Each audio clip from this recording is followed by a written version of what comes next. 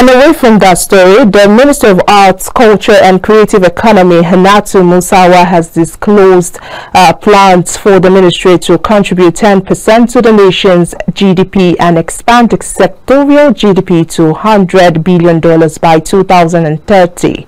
Now, the minister made this known while unveiling the ministry's roadmap at its Made in Creative Economy roundtable held at the Banquet Hall State House, Abuja, yesterday.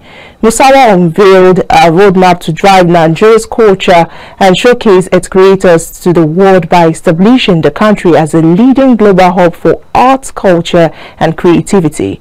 She enumerated the 5 key pillars upon which the vision of the ministry rests, which include policy, legislative, regulatory, and intellectual property reforms, culture plan and economic plan, private sector engagement, and Destination 2030, Nigeria everywhere.